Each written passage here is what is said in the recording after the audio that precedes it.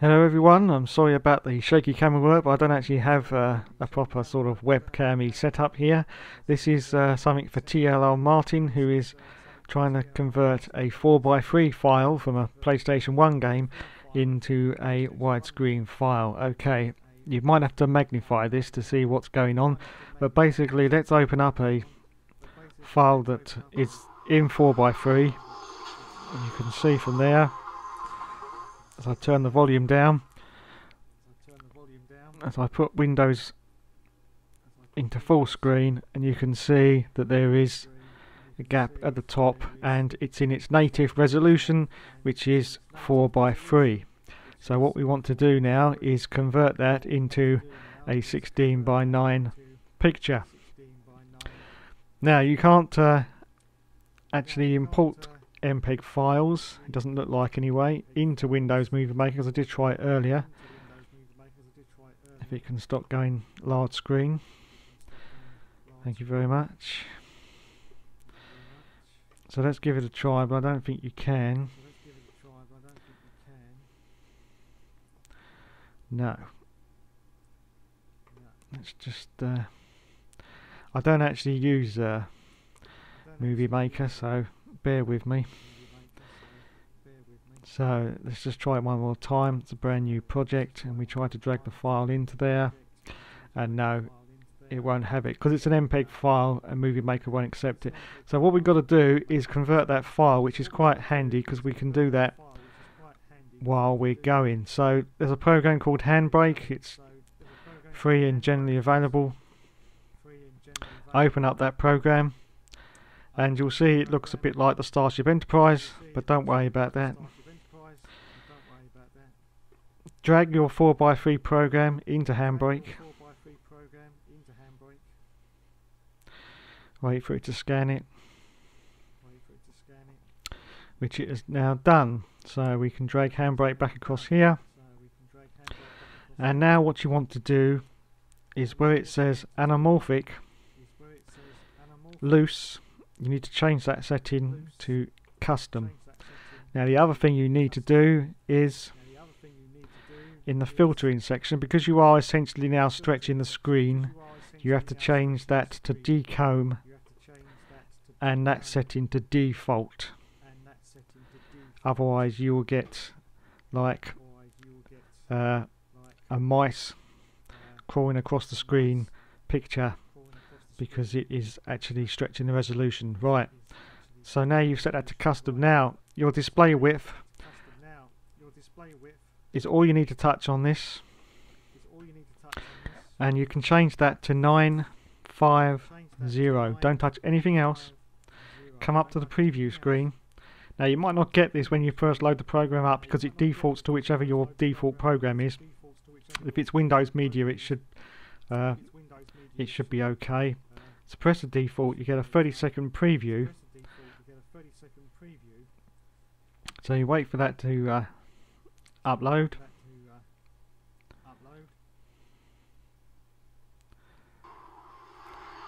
And now, as you can see, our 4x3 picture is now 16:9. Now obviously this is stretched, there's nothing you can do about that, but as you can see it does fill the screen. Now you can experiment with that, you don't have to do it at 950.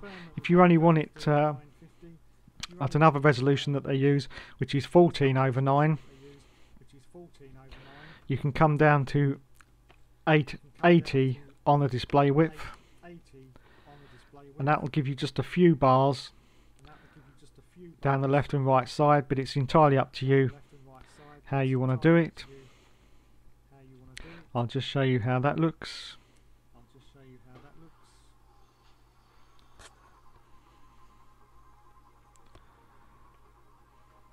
There you go. See, that's not too bad actually. It's just a little bit on the left and the right hand side.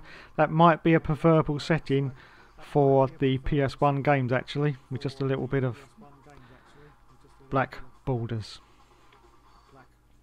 Anyway, that's entirely up to you how you want to do it, but that's how you can stretch a 4x3 into a 16:9. Now there is other ways of doing it, but they can get very complicated, so just don't forget 880 or 950 in the display width window, and the most important thing you have to set is the filter in to decomb and to default, otherwise you won't get a better picture. Now that's all you need to do basically.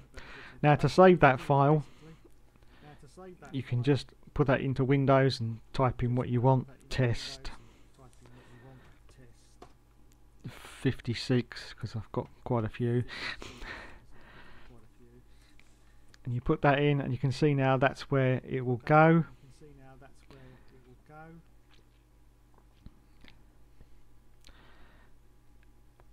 And now you just press the start button.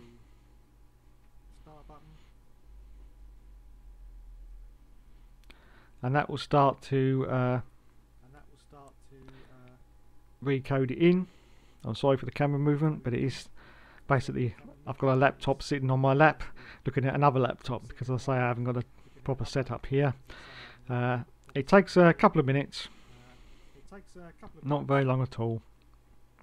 You can see the green bar. If you can't see any of this, you may need to magnify on your laptop or PC to actually see this come up.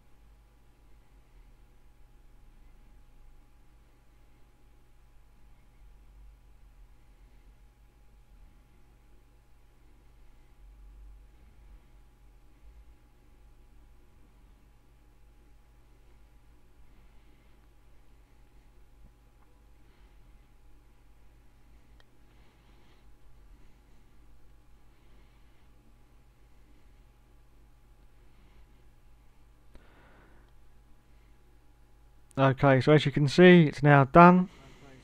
The file is there, it's on the desktop, so let's close that down. And always have fun trying to find the file. There it is. Now let's reopen Windows Movie Maker. And as I say, bear with me because I don't use this. We'll start that again, a new project I think. That's what we need. Yes, we do. Let's drag test 56 into here, like so.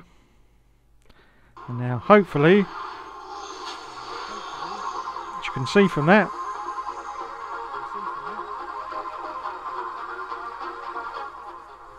really should have turned that down. As you can see, you are now filling the screen almost entirely.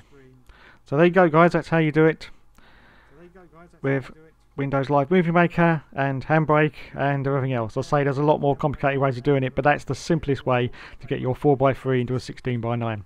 Okay guys, thanks for watching, catch you later.